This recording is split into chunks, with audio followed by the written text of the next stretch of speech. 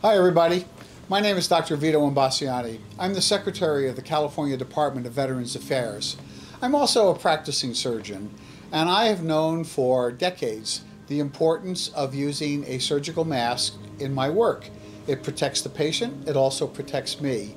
And now in these very, very unusual times of COVID-19, I want to convey a message to you all about the importance of using a mask. Once again, as it protects me in surgery, it protects every one of the citizens of this state.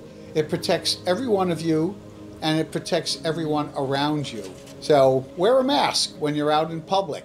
And here's to show that when you do it, you don't have to sacrifice fashion for public safety.